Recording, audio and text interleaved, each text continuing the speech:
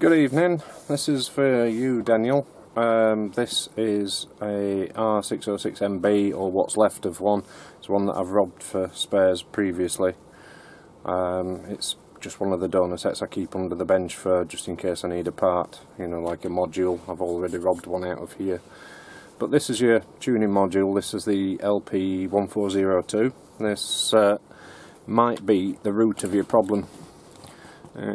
If you just watch the tuning here,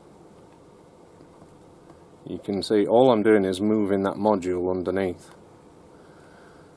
It's just on, I don't know whether it will pick this up, but there's a grommet here. There is another grommet just inside there, and another one in there, just where that screw head is there. Now, to get to those, you have to remove the dial face, and one side of the retainer just slides off nice and easy.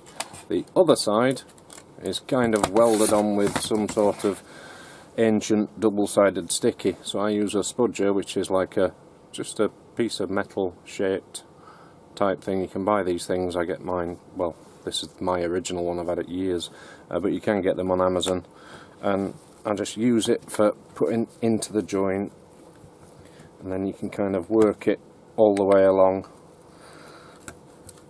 Sometimes a little bit of heat helps as well. If you haven't got a heat gun, use a hairdryer just along the edge, and it just breaks any adhesion. Just working this all the way along, and they are quite solidly stuck, but you do need to remove it if you're taking off the dial face, which we need to do to get to the grommets for this module and to the brackets. You might just be able to bend it back into shape once we've got this done, but it's more likely going to be a perished grommet.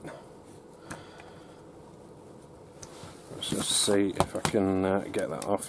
You can see just lifting that up, and that's just pulled off. You can see on there the double-sided adhesive tape that's been on there since the set was born. And once that's removed, you can just take off the dial face, bob it on one side, and then here's your tuning spindle. And there are 3 screws, and on here you can actually see, I'll use the spudger to point, but there are 1, 2, 3 screw heads, and each of those has a grommet, a rubber grommet. Now these ones in this case are actually okay, they look fine, but I can still move that about. So if yours, for whatever reason, if one of the grommets or a couple of the grommets have perished away, it's not going to be sitting true, or where the screw goes through, so we'll pick this screw, where this screw goes through and feeds into an arm, the arm may be bent. You can see there how you can move the module, and that changes the angle, obviously, of that. So you can try and bend these back into shape if it's not the grommets, or if it is the grommets, you might find that it will sit true. So if I take out those screws, bearing in mind this is just a donor set, if you do these one at a time, you won't have to restring the tuning dial, because obviously you've got the tuning cord wrapping around here.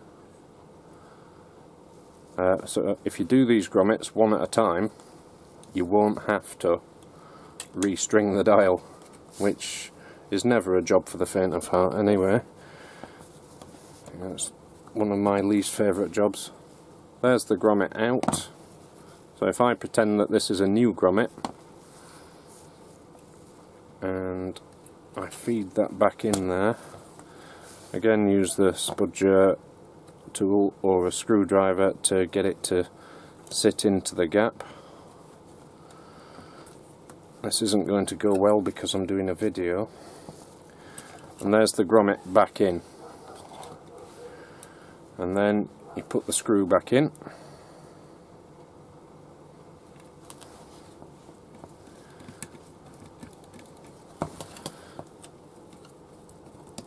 There we go.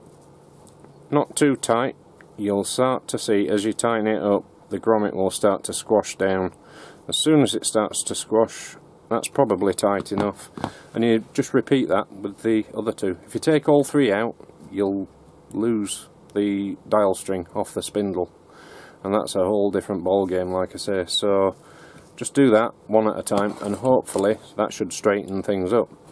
If it doesn't, like I say, again, there's some brackets in here. If I zoom down, there's some brackets here. Now if the spindles had a knock, it could have put them out of true, and it'll just be sitting off at an angle. So you can actually bend those back into shape until the spindle is true. Hope that helps you. Any other questions? We're all here to help. You can pick any one of us. I just happen to know that these do get knocked out of true. Usually it's the treble or the bass pot that get knocked out, like George found out, because these are just plastic spindles and they bend over.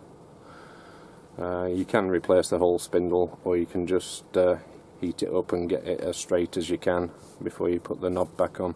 But I digress. This is just about the tuning module and replacing those grommets to try and get this to sit true. If your spindle is loose, again, that's a whole different ball game. The module has to come apart, really. But this one works fine. You know, I'm keeping this as a donor for perhaps another set in the future that just might need one. Anyway, there you go. Have fun. Any questions? Just ask. Catch you later.